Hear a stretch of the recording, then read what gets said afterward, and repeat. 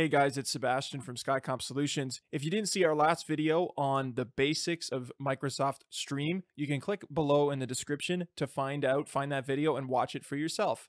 It was my recommendation that you watch that video before you come to this one. It'll help you tremendously, but if you're a stream master, you watch that video, you're in the right place. Let's get to it. I'm going to show you today how to record internal tutorial videos for your company using Microsoft Stream.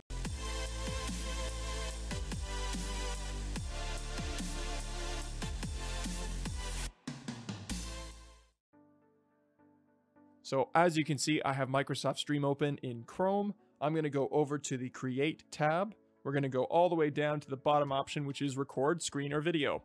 This is for someone who wants to create an internal tutorial video that will help your staff learn a different piece of software that you know. You can easily share it within your organization, and I'm going to go through all of that right now. So the first thing you want to do, hit that button in the Create menu. Then you're going to go and select your webcam.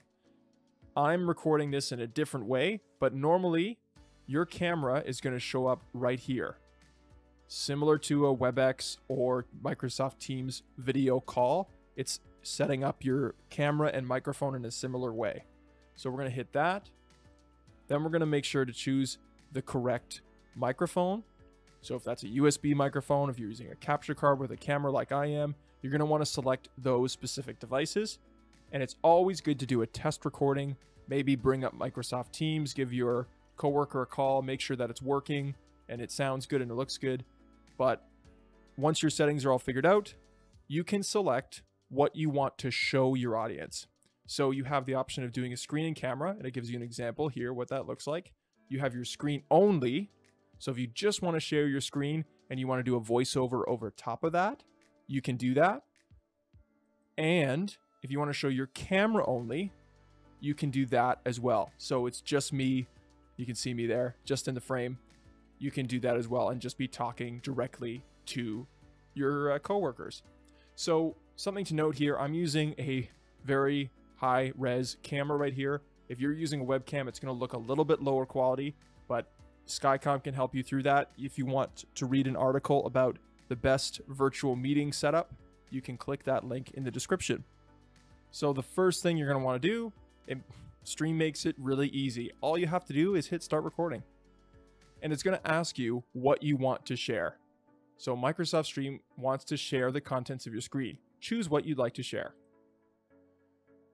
So we can choose Microsoft Stream, the Google Chrome window. We can choose a specific Chrome tab, and we can choose the entire screen.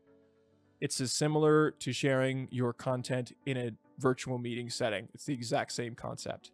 We're going to select just our entire screen just for this example. We're going to hit share.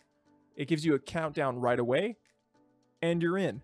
Don't worry though, if you weren't ready for the countdown, you didn't have your notes in front of you, it has the option later to trim the video. So you can give yourself a breath, pick up your notes, put the information on your screen, and start recording.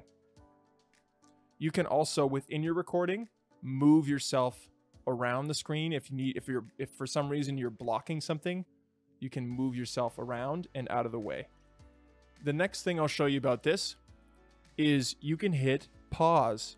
This is really, really helpful if you forgot, say, your water bottle in the next room and your voice is getting dry and you just need to stop the recording for a second, go get your water, take a breath, think about what you're going to say, and then you can start up that recording. It's going to give you another countdown, but it's going to start recording in the same place.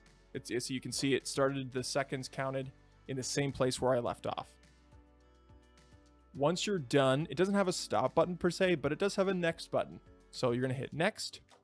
And then here's what I was talking about before. You can literally trim out anything that you want. So we didn't like my intro there, so we're going to cut that out. And I forgot to do an outro, so we're going to cut that out as well, and we can add that in later. And if we're really not happy with it, if we kind of watch through, we can actually watch through by hitting play there. If we're not happy with it, we can just go back and record it again. But for this example, I'm thrilled with it. It was a great video. We're going to hit upload to stream. It's preparing. And there it is. You can add your name, your description, the video language. You can choose specifically who in your company will be able to see this. You can allow everyone in your company to see this video.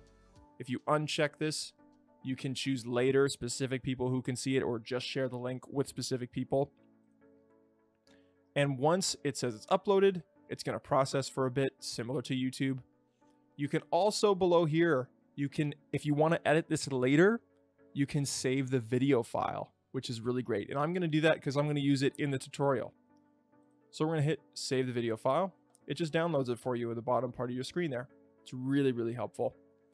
And the next thing we're going to do is, I don't want to publish this to my company because I have things connected on my channel in stream that I don't want people to click on this video by accident and not know what is up. So I'm just going to hit test, tutorial, and we're going to just save it as a draft. And the processing is complete. We can go to my videos. It's going to open that up in a new tab.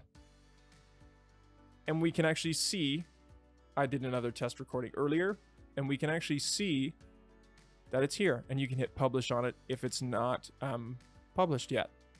And this is where you can share, you can replace the video entirely, you can delete it, you can trim it again. So if you're still not happy with it, you have the chance to edit it even more. And you can download it if you forgot to save the file earlier. So creating video tutorials is no longer technically difficult. You just have to have a webcam, some sort of microphone, and Microsoft Stream. They make it really easy. It's really, really intuitive software, and you can edit in your own recording, which is amazing. If you'd like to see more videos that Skycomp is doing, you can click over here.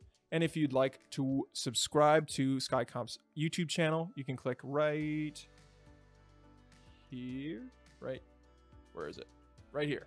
Thanks for watching.